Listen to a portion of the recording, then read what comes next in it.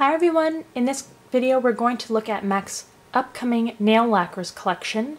So this collection will be available in stores July 5th, but it's available currently online at maccosmetics.com. So what MAC is doing is making 30 nail polish shades permanent. A lot of the 30 shades were previously released with the recent Lips and Tips or Fashion Sets collection, so you can go ahead and jump over to that video to see a lot of the colors that are being re-released with this nail polish specific collection. The only new nail polishes that are being released are going to be shown in this video, and there are 10 of them. They are $16 each. So in this video I will swatch the colors for you so that you can see how they apply, and then of course I will have pictures and a full review up on allurabeauty.com for you to see and to read. As always, please check the description box and wait till the end of the video to ask any questions. I really appreciate that. Alright, let's look at these colors. I'm going to apply the sheer colors first, starting with Delicate. And this has a cream finish.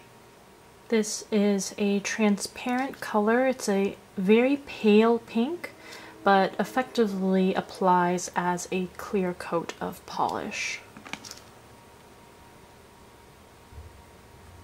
Second is Faint of Heart. This also has a cream finish, also transparent in color. It's a light cream. It does give the slightest tint of color to the nails.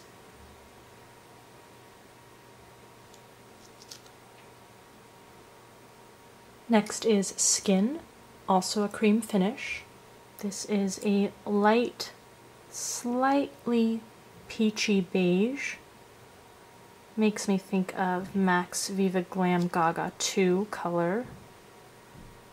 Not my favorite color, but I will say that the peach isn't too strong, so the more peach it is, I find the more unflattering it is, but this one is okay. I'm going to apply a second layer because you can see that it's streaky on the first layer. Of course, with the second layer it becomes more of an intense color. Next is Coffee Break, cream finish. This is a mid-toned, cool-toned taupe.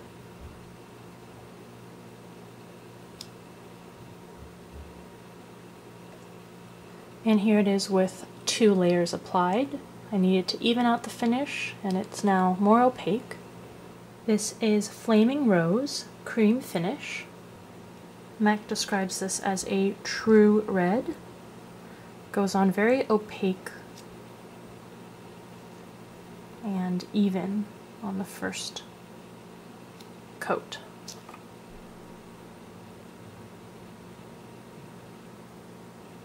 Then we have Midnight Tryst.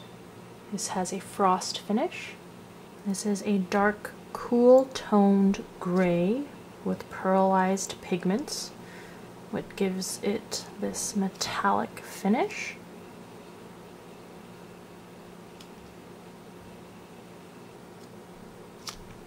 You can actually get it pretty even with just a single coat there if you want a little bit of translucence to the color.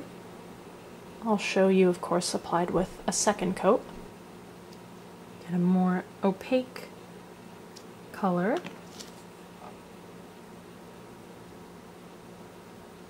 Next is Anti-Fashion, which also is a frost.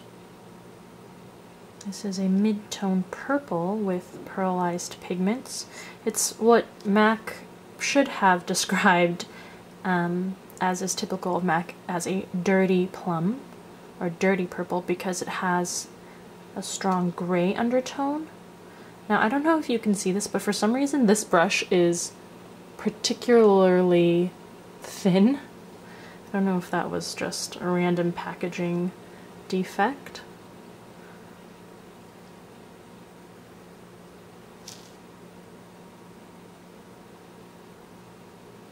Here's coat number 2.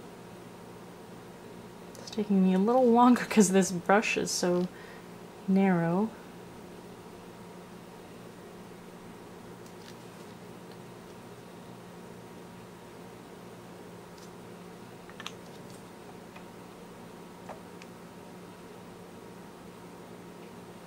Here is Discotheque. This has a pearl finish.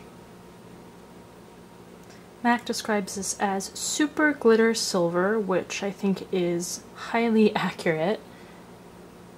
You get a really intense glittery finish. There's just one coat and a second layer.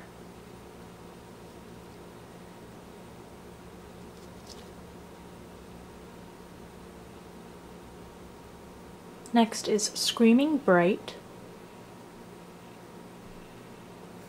This also has a pearl finish. This is a super gold glitter.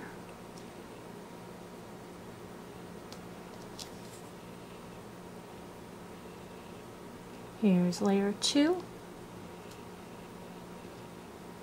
You actually don't need to be very precise with these. They don't show any sort of streakiness even with just one layer.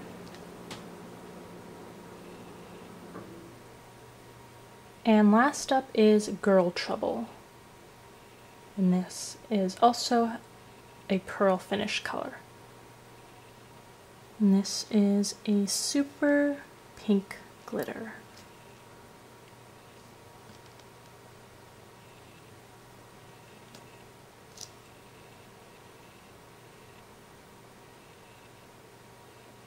Here's one more coat.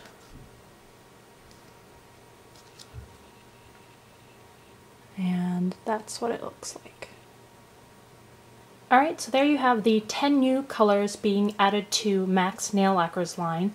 Now, these are supposed to become permanent colors, so after the release of this collection, these are colors that you should be able to buy even when the typical lifespan of a limited edition collection is over. If you've been a reader of Allura Beauty for any span of time, you'll probably know that I'm not the biggest fan of MAC nail polishes. The main reason being is that it's just at a pretty much, in my opinion, it's at an absurd price. They are $16 each. There's nothing about MAC's nail polish formula that is special. They're not particularly long wearing. Usually the colors are not particularly unique. Even in the 10 that I've shown in this video, I don't think are particularly unique.